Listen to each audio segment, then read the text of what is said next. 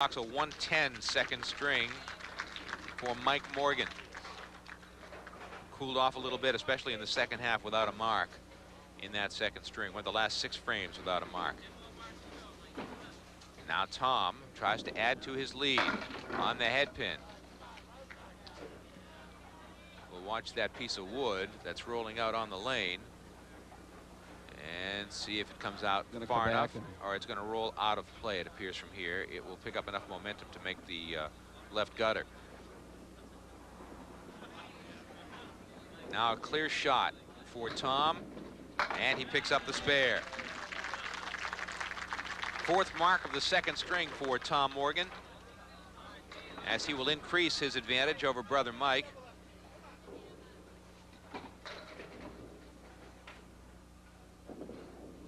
On the head pin is Tom. He'll put 7 in the spare. He's at 110. 117. Will he pick up the spare? Almost picked up the split. He is at 119. And a 120 second string for Tom Morgan. He picks up 10 pins and leads by 22 over brother Mike as we head to the 3rd and final string of this Candlepin Stars and Strikes match from Leda Lanes in Nashua, New Hampshire. We continue on WNDS TV.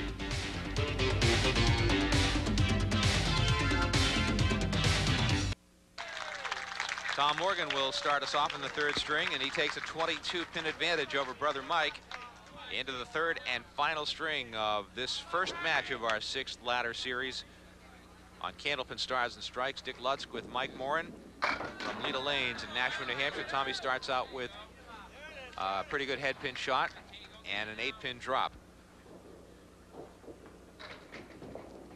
And he'll pick up the spare to start the 3rd string. Our WNDS TV 50 crew working here at Leda Lanes, making it all possible. Our director is Ken Knight. Working on audio, Larry Taylor. Our tape machines manned by Dave McCarthy. Graphics handled by Kevin LaFond.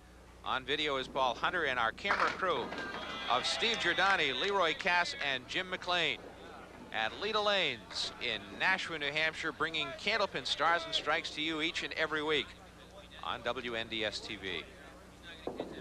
Another spare for Tom as he puts the pressure on Mike. Well, he sure does, coming in with a 22-pin lead and starting the 3rd game with a pair of marks. Mike is certainly coming out of a deep hole now, and it's getting worse with each frame. And Mike starts with a strike.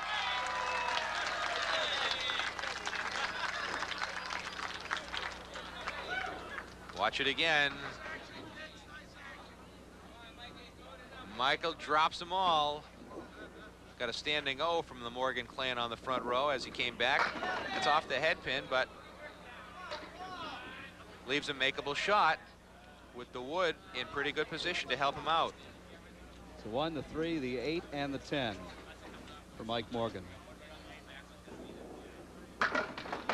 Will he get it? Oh, he threw everything at that 10 pin and it still stands.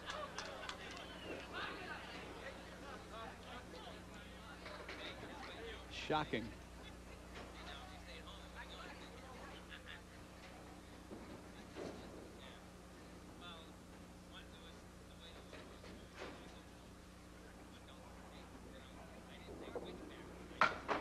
And Mike cannot convert, picks up a 9. Nice letter from Frank Sandelli, vice president of a bowling league at the New England area YMCA Bowling League team from Lowell, Worcester, Malden, and Newton. He writes, I watch your show every Saturday. Heard you say you'd like to receive information on bowling teams. And he Tommy punches through a half Worcester on a spare. He had a 1 fill earlier, a 2 fill early this time around, so I'm sure he's hoping that doesn't come back to haunt him later on.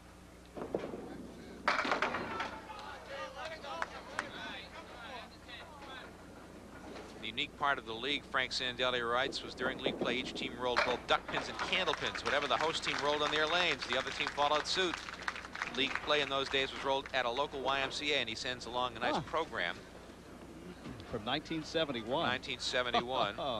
And a PS, he'd like to add that we run a nice tournament. I'm sure the bowlers and fans appreciate by the following we have both of the lanes and watching on TV. Good luck and keep up the good work. Frank Sandelli, thank you very much for that nice letter. We should probably send these back to him when we're done. But there's some interesting things about the bowlers and their league and their matches. April 24th, 1971. Wow. We're going to open up our own bowling museum, Dick, with all the things people are sending us. Couple of 10s for Tom. Now Mike, trailing by 24 pins. Needs to mark right on the head pin, but right through the head pin with a spread eagle. Well, Mikey was in the Tournament of Champions last year, second seed behind Gary Carrington, who ultimately went on and won the Tournament of Champions. We never saw Gary this year. I saw Gary actually a few weeks ago, and he was very close to qualifying, Dick, for this final ladder. He said he was in 5th place going into the 4th game, or 5th game, and ended up with 105 or something, which knocked him out to be replaced by Tom Morgan. So we hope to see Gary Carrington next season.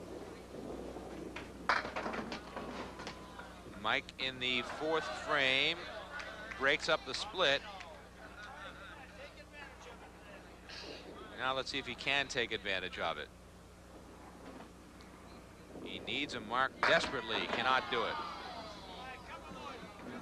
Yeah, the key is to hit the spot right between the 1 and the 2, which he did, but didn't quite have the right angle apparently. And a 10 box for Tom as we go to the break. It is a 25-pin lead for Tom Morgan over brother Mike with 6 boxes remaining as Candlepin Stars and Strikes continues from Leda Lanes in Nashua on WNDS TV.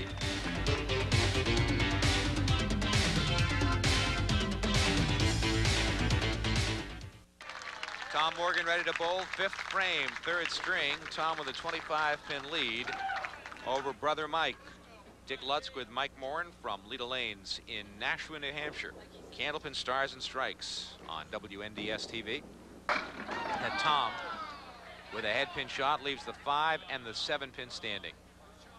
Had an opportunity, Michael, during the February school vacation to bowl with my daughter. Oh, look at that shot by Tom Morgan as he picked up the 5-7 split.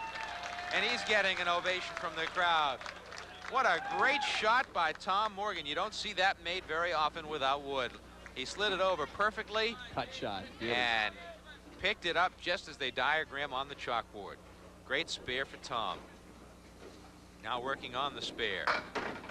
He will put 6 in the spare.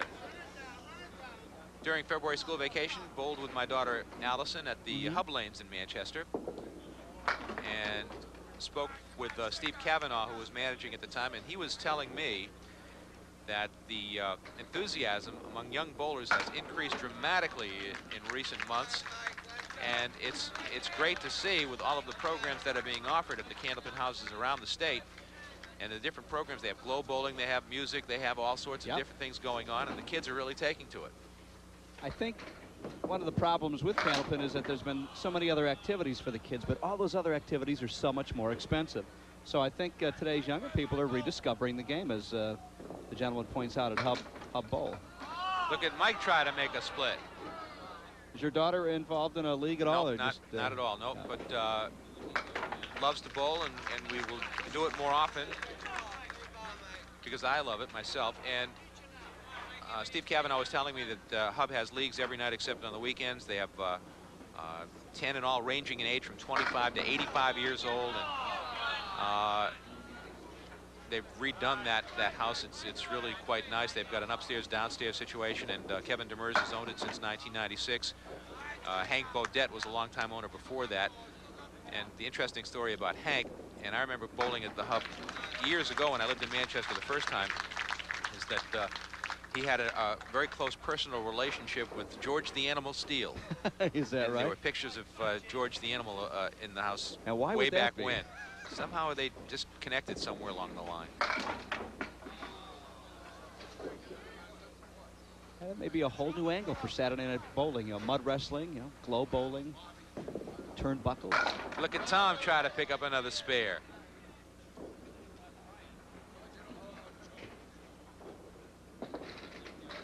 That'll be an 8 box for Tom right there as it went into the gutter a bit prematurely.